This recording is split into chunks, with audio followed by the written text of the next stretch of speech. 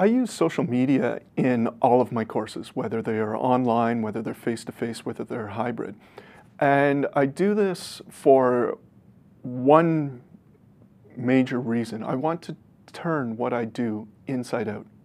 I want to turn my teaching inside out. I want to turn the students' expectations of what the class is about inside out. I want to show students that what's happening in our classroom is important, is dynamic, is of value to people outside the classroom.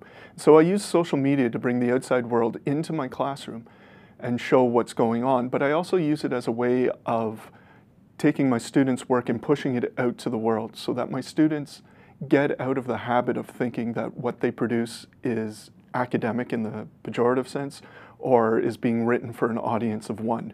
How many times have we written an essay and we know that it's only the prof who's going to read it?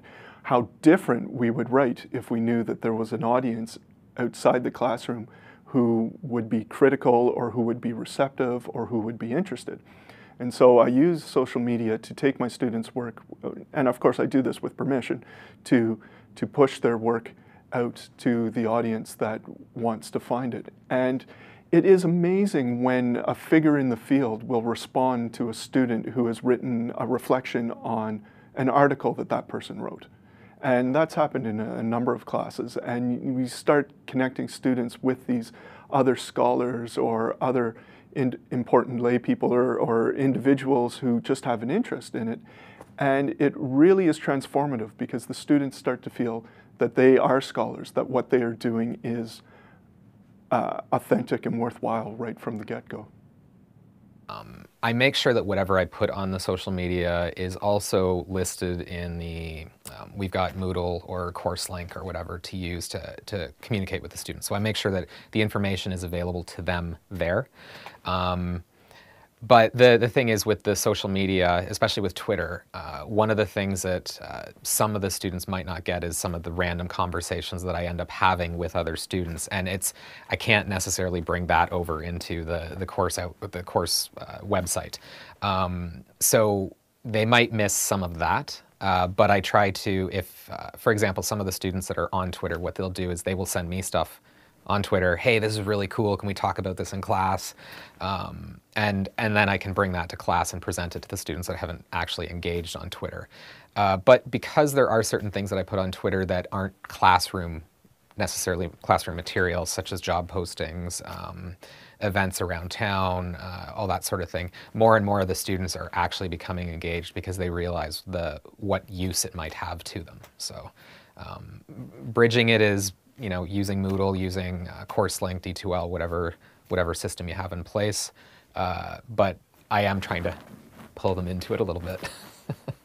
I've always dabbled with social media in my courses. I used Facebook for a time, but I find that a little bit cumbersome now, so I don't use that much anymore. I've used various instant messaging systems, and now I simply use the chat system that's built into the learning management system on campus. I also use Twitter to talk about various things that I find interesting in chemistry, and that seems to have gathered a following. There's several hundred followers. I've also used YouTube extensively. We have about 50 videos on various aspects of chemistry, and that has several thousand subscribers, and we're pushing 3 million downloads now.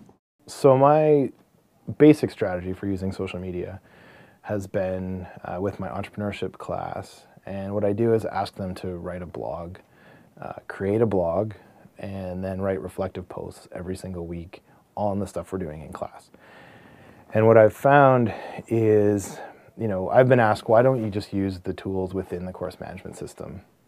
And my response has always been twofold. One, the tool's not great, and two, it's a walled garden then. So you don't get a chance to expose your ideas to a much bigger audience. And so students are responding in an institutionally expected way because they're using an institutional tool. So I said, go create a WordPress blog or a Blogger blog or something like that, send me the link, and then see what happens. And what was fascinating is fourth year students were terrified to do this, I had this impression that like writing a blog post or commenting on a YouTube video was so normal that everybody did it. And what I quickly learned was out of a class of 60, maybe 4 or 5 people had really any experience creating content other than the odd Facebook post and that sort of thing, but creating their own content and thinking about an audience other than the friends in their networks. And what was great about that was their blog posts were so much better. They were in their own voice. They were focused on their own perspectives. And then people commented, and they weren't people in the class. And I had one student who, the first year I did this, was the last one to create her own blog, and I kept asking her, why, what's the big deal? And she said, I've never done this. I'm paranoid to write for an audience I don't know, and this sort of thing. She ended up writing the best blog post of the semester for sure. And each week she would be watching her stats and wondering, like, why are people visiting from Turkey? What? And it was just a reality that I realized when we put everyone inside a course management system, we create, an institutional system that doesn't actually mirror the way social media works or the way content works out in the real world. And this was a lot of for the students, it was their first experience to get themselves out there, and way more powerful. Now, of course, they wrote way more than they would have written within a course management system. So it was a lot more reading for me, but it was way more interesting reading. And I actually found their personalities came through, and a lot of them are quite funny. And I don't think they would be funny in a course management system. Okay, so for new instructors who aren't on, or for instructors who aren't on Twitter or aren't using Twitter very much or on Facebook or whatever, if they want to incorporate that into their course, the first thing I would suggest that they do is learn the etiquette of Twitter. Understand that you're not selling something, you're communicating. If you get on there with the point of just throwing out info without actually engaging the students, you're wasting your time. It's not going to help. It's not going to be beneficial in any way. At least that's my opinion of it. Once you are on Twitter and you're using it, you want to have the conversation, you want to have communication with the students that's partly to do with the class, but also talk to them as if they're real people. It will engage them, it will make them want to use it. The stuff that you have to be concerned about with Twitter is the fact that it's always on. So you may start getting tweets at 2 o'clock in the morning. I have computer science students, so my phone sometimes goes off at 2 in the morning if I've forgotten to set the settings to not disturb me.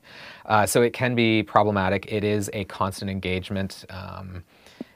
And if you're okay with that, if or you set bounds on it, then I think it would be beneficial for the course. It would be beneficial for the students.